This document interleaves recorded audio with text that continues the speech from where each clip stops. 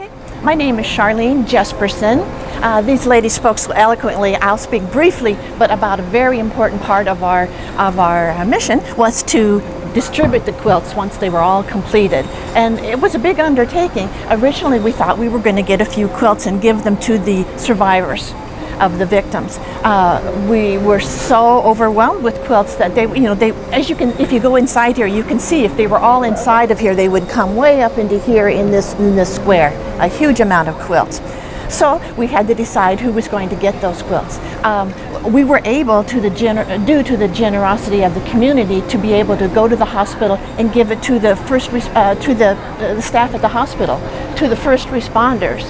I was part of the distribution for the police department. So you can imagine people around the world were sending in blocks and quilts. And so if you see these hands, I was fortunate to be able to act as the hands of you and the quilting community. And I felt the emotion, and I hope somehow we can relay that emotion to you. The quilting world wanted to do something to tell these people, yes, we recognize, we felt your pain, we want to do something, and here is a tangible object.